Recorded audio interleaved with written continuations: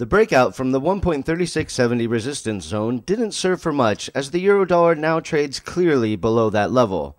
What's more, it appears that the pair is perforating the base of the ascending channel formed in recent weeks.